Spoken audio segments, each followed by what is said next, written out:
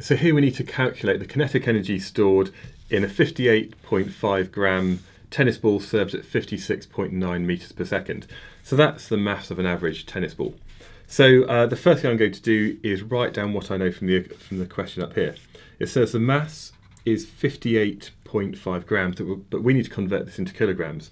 So that's going to be the same as 0.0585 kilograms. And we could, if you're not sure how to do that, you could always just divide this number by 1,000. We've got the velocity or the speed as 56.9 meters per second, and we need to calculate the kinetic energy. So the first thing I'm going to do is write down the equation that EK is equal to 1/2 mv squared.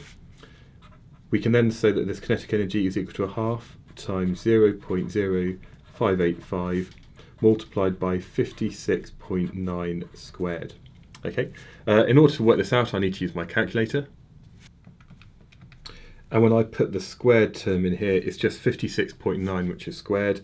And that then gives me an answer equal to 94.7000. I've got three significant figures here and here.